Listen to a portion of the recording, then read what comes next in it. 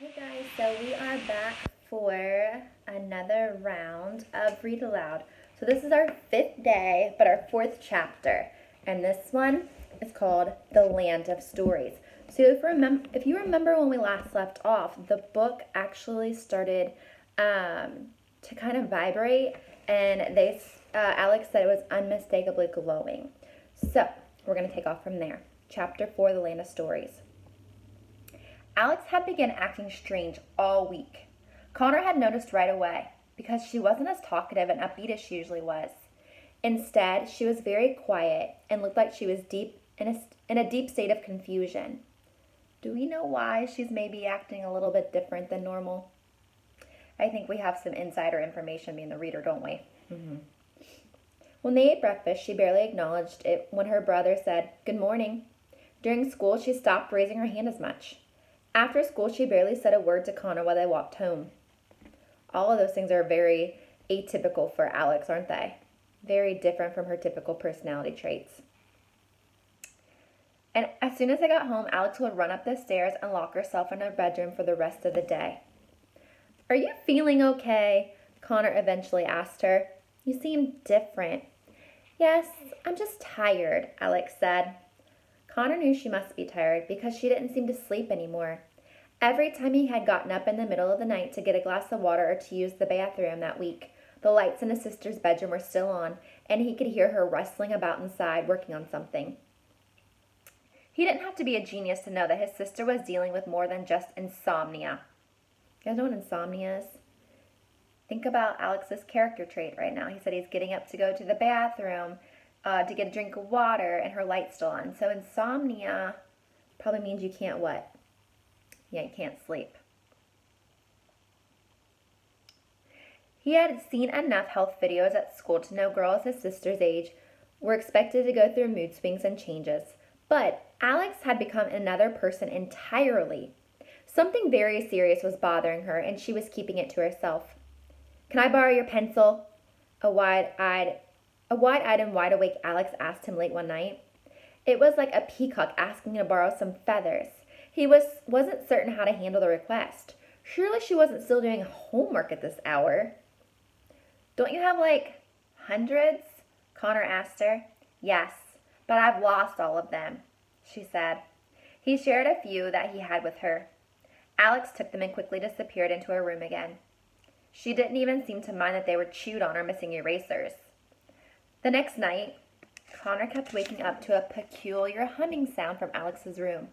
And we've talked about peculiar before, haven't we? It means what? A peculiar sound. Yeah, it's strange. It was quiet, but had a strong vibration that he could feel as much as he could hear. "Alex," Connor said, knocking on his sister's door. "What's that sound? I'm trying to sleep and it's driving me crazy."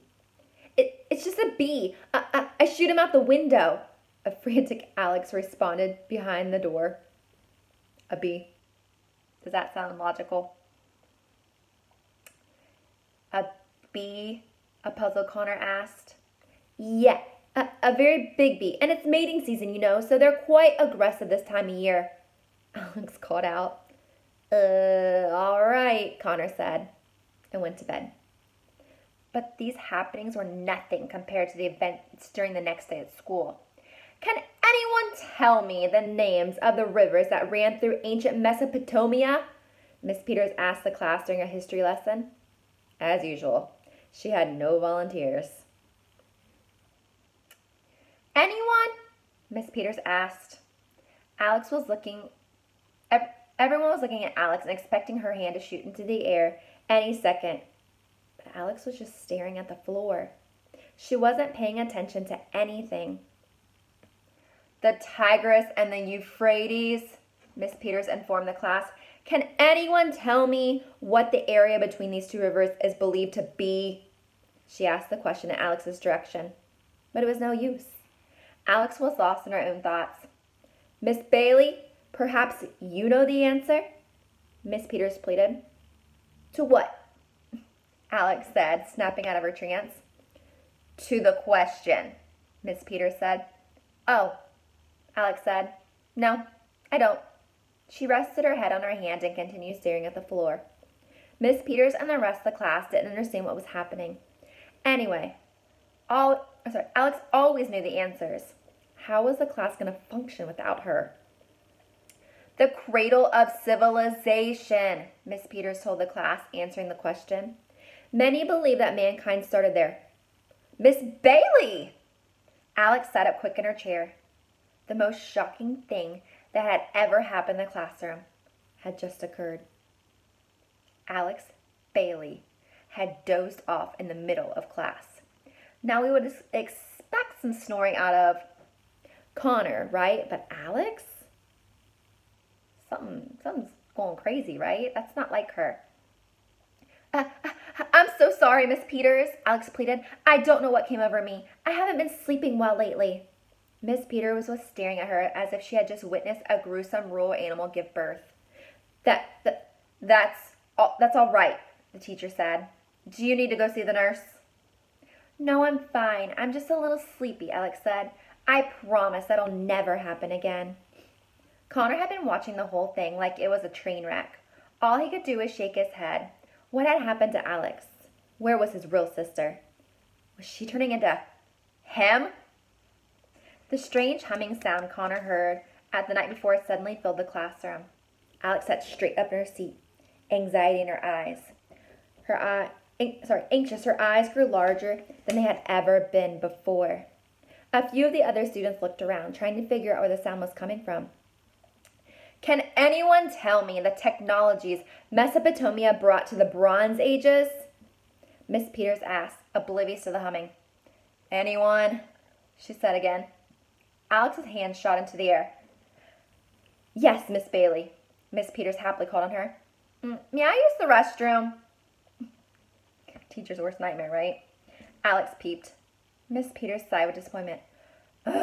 Yes, you may, she replied. Before she had finished granting Alex permission to leave the classroom, Alex had already jumped out of her seat, grabbed her school bag, and headed out the door. Connor watched his sister leave. His eyes were bulging with suspicion. Why had she taken her backpack with her to the bathroom? He had to know what was going on. He was going to confront his sister here and now at school, where she had no place to run and no bedroom to lock herself into. Miss Peters, Connor called out. Yes, Mr. Bailey, Miss Peters asked. Can I see the nurse? He asked. What for? She asked. He hadn't thought this far into the plan. My elbow hurts, Connor said. Miss Peters stared blankly at him. She may have believed him more if he had told her he was a dinosaur. Your elbow hurts? She asked. Yeah, really bad. I banged it on my desk and now it's just killing me, Connor said, clutching his perfectly fine elbow. Miss Peters squinted and rolled her eyes, two of her trademark indications of annoyance in one expression. Fine, the teacher said, but I'm going to have to write you a pass. Connor was out the door before she could finish her sentence. Meanwhile, Alex burst into the girls' restroom. She quickly looked underneath all the stalls to make sure she was alone. She zipped open her school bag and pulled out the Land of Stories and set it on top of a sink. It was glowing and humming more than ever. Turn it off. Please turn it off, Alex said to her book. I'm at school. I can't get caught with you here.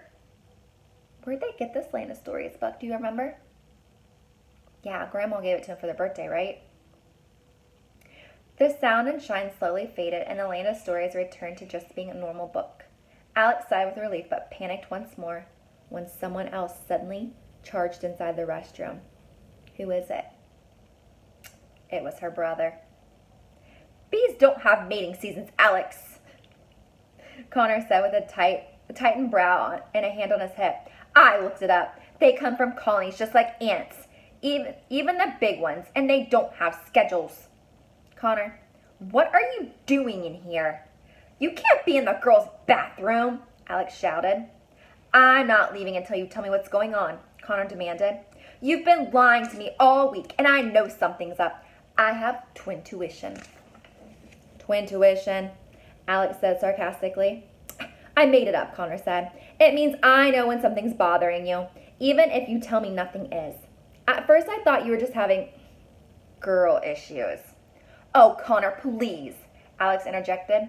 Then, after all the strange buzzing noises and the late nights, I figured Mom must have gotten you a cell phone and didn't want me to know about it.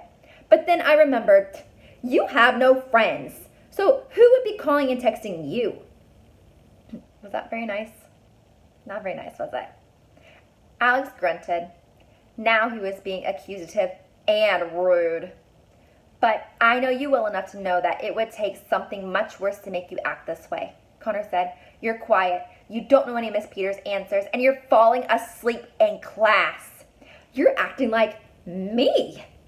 So just tell me, what's your problem? Alex didn't say a word.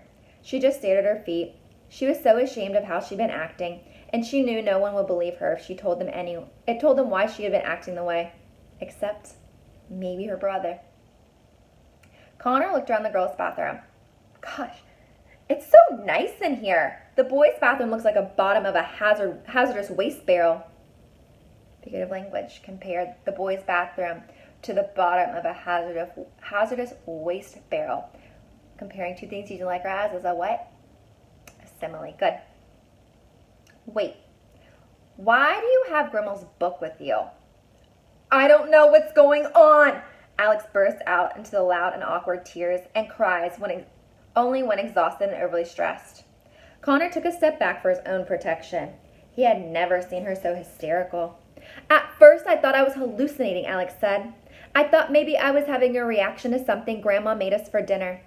That was the first night it happened, but then it kept happening. So I knew it wasn't a reaction. Alex, what are you talking about? Connor asked. The Land of Stories book, Alex yelled. It glows. It hums. Every day it gets louder and brighter. I've lost so much sleep trying to figure out how and why it does it. It breaks all the laws of science. Connor raised his eyebrows. Alex, I think we should see the nurse. You must think I'm insane, Alex told him. Anyone would come to that conclusion unless they saw it for themselves, but I promise I'm telling the truth. I don't think you're insane, Connor lied, starting to think his sister was definitely going insane. It happens once or twice a day, Alex said. I was afraid Mom would find it, so I brought it to school. The last thing she needs to worry about is a possessed book lying around her house. Connor didn't know what to say. He briefly imagined the future trips he and his mom would take to see his sister in the local asylum and the wisecracks he would make about the cool white jacket she got to wear. Clearly his sister had lost her mind, but after all they'd been through, he couldn't blame her. He kept thinking about how his dad would handle the situation. What story would he use to comfort Alex? Alex, Connor said with understanding eyes, we've been through a lot in the last year, and it's perfectly normal to feel overwhelmed and... The humming started again. They looked back at the Land of Stories on the sink. To Alex's relief and Connor's horror, it was glowing. Connor jumped back against the wall as if he were in the presence of an explosive. The Land of Stories book, Connor yelled. It glows. It hums. I told you, Alex said. Connor's mouth was open so wide it was almost touching his chest. Is it radioactive? He asked. I doubt it, Alex told him. She reached for the book. Don't touch it, Alex, Connor shouted. Relax, Connor, Alex assured him. I've been dealing with it all week. Using one finger to flick the book open, and the entire restroom was illuminated. All the illustrations and writings had disappeared, and the page just seemed to be made out of pure light. Alex leaned closer to the book. Listen, do you hear that? She asked. I can hear birds and leaves. I've never heard sound come out of it before. Connor edged away from the wall and leaned down with his sister. The sounds of birds chirping and trees blowing in the wind echoed off the tile and porcelain in the bathroom. How's that possible? Connor asked. Are you sure it doesn't have batteries or something? My most educated analysis, with all means of science and technology in mind, is that it's magic, Alex said. There's no other possible explanation. Do you think Grandma knows about this? Connor asked. She had the book for years before she gave it to us. Do you think it's happened before? I don't think Grandma would have given it to us if she knew what it was capable of, Alex said. Yeah, you're right, Connor said. She still cuts up my meat for me when she comes to dinner because she doesn't trust me with knives. There's more, Alex said. She reached into her school bag and pulled out a pencil. Carefully, she placed the pencil on the open book. It quickly sank into the glowing page and disappeared. Where did it go? Connor sputtered in utter astonishment. I don't know, Alex said. I've been dropping things into it all week. Pencils, books, dirty socks. Anything else I could find that I knew I wouldn't miss. I think it may be some kind of portal. A portal to what? Connor asked. Alex didn't have an answer. Of course, there was one location that she hoped it might lead to. The twins leaned down even closer to their book, with their noses almost touching it, and they had to squint because it was so bright. Suddenly, a bright red bird flew out of the book. What? A bright red bird just flew out of the book? The twins screamed and ran around the room in panic. They bumped into each other, into the walls, and into the sinks as the bird zoomed above them. It was just as panicked as they were. Finally, Connor opened the bathroom door and the bird flew out of the room and into the world. You didn't say things came out of it, too, Connor yelled. I didn't know. That's the first time that's ever happened, Alex yelled back at him. The book slowly dimmed and returned to normal. Connor's head was spinning. He couldn't believe all the things he just witnessed. No wonder Alex was having such a rough week. Now he felt his own sanity might be slipping too. We have to get rid of this book, Connor exclaimed. After school, we should ride our bikes down to the creek and toss it so no one ever finds it. We can't get rid of it, Alex said. It's Grandma's book. It's been in our family forever. Birds are flying out of it, Alex. I'm sure she'll understand, he said. What if a lion or a shark comes out of it next? I know it drives you crazy when you don't know about stuff, but this is one matter you need to let go. It could be more dangerous than we think. Who knows what could happen? She knew her brother was right, but there was something about the whole situation that intrigued her past the point of reason. I think you're overreacting, Alex said. I don't want to get rid of it until I know more about it. She closed the book and put it back in her school bag and walked out of the restroom. Alex, don't walk away. Alex, Connor called out after her. The twins returned to class. All the students were silently reading in their history books. Alex, we need to talk, Connor whispered. Mr. and Mrs. Bailey, please have a seat and read the chapter on Mesopotamia, Miss Peters ordered from her desk. Yes, Miss Peters, Alex said, and then turned back to her brother and whispered, We'll talk about this later, Connor. Connor let out a similar sound as something a bear would make. Mr. Bailey, how was the nurse? Miss Peters asked. There was no need. My elbow started feeling much better before I got there, Connor said, holding the other elbow than he had previously claimed was hurting. Miss Peters raised her eyebrows so high it was almost above her. The twins sat at their desks and opened their history books, but neither of them could actually read. Their thoughts were so loud, it was impossible to focus on anything.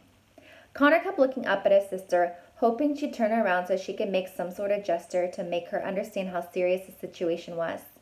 Alex could feel her brother's eyes on the back of her head, so she remained facing forward, set on ignoring him. And then the worst possible things that could have happened. The land of stories, what do you think? Began humming in the quiet classroom from inside Alex's bag. She looked back at her brother, finally making eye contact. What were they going to do? Miss Peters had been so caught up with her lesson plan that she hadn't heard it earlier. Was it possible for her to miss again? What's that noise? Miss Peters demanded. All of the students were looking around the room, wondering the same thing. Alex and Connor were terrified. They felt like their stomachs had fallen out of their bodies. Miss Peters got up from her desk and started searching around the room like a coyote sniffing out its prey. She walked down the aisles of desks, getting closer and closer to Alex. If anyone knows what that is, they better tell me before I find it, the teacher warned. Alex could feel her heartbeat in her throat. There was no telling what could happen if her teacher found the book. She could only imagine what a fuss school would make over the discovery. Perhaps they'd call the local news stations. Perhaps the government officials would take the book away for experimental testing. Perhaps her family would be taken away because they had been in such close contact with it. Miss Peters arrived at Alex's desk. Miss Bailey, is there something in your bag? She asked. All the color in Alex's face drained away. She needed a miracle. Suddenly, a large history book flew from the back of the classroom and hit Miss Peters in the head. Can you imagine your teacher getting whacked in the back of the head with a book in class? That's some big trouble, isn't it? leaving a large dent in her curly hair. The entire class turned to the back of the room and saw Connor's hand extended. He had just thrown a book at their teacher. Miss Peters' face turned bright red. A charging bull would have seemed harmless compared to the way she was looking at Connor. "Mr. Bailey, what on earth has gotten into you?" she screamed. The whole school must have heard her. For a brief moment, Connor saw his entire life flash before his eyes. He honestly thought he was about to die. His face was so white he was almost transparent. "I'm sorry, Miss Peters," Connor whimpered. "There was a bee and I didn't mean to hit you." He lied. Steam was practically coming out of the teacher's ears and nostrils. "Detention, Mr. Bailey, for the rest of the week, next week, and the week after," Miss Peters said. She returned to her desk and immediately began filling out every detention slip she had in her possession. Thankfully, the room had become so tense that everyone had forgotten about the humming sound, and even more thankfully, they hadn't noticed it slowly fade away. Connor's mission was accomplished. He knew he'd done the right thing, not as a student, but as a brother. Soon the bell rang and all of the students left their desks and filed out of the classroom, except for Connor, who remained seated. Alex walked up to him. "Thanks for that," she said. "You owe me one," Connor told her.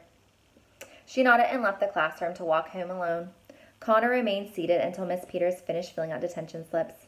"Come here, Mr. Bailey," she said. Connor approached the desk as if it were on fire. "Throwing things in my classroom will never be tolerated. Do you understand me, Mr. Bailey?" she said, heavily pronouncing each syllable of each word. "One more incident like that, and I will have you expelled." He gulped and nodded, shaking she handed him a large stack of detention slips. "Your mother will need to sign all of these," Miss Peters told him. He nodded again. "I'm sorry," Connor said. "I hope I didn't hurt you." He was so genuine that even Miss Peters could see his regret. She knew that deep down, Connor had always been a good kid. A horrible student, but a good kid, nonetheless. "It's all right, Mr. Bailey," she said.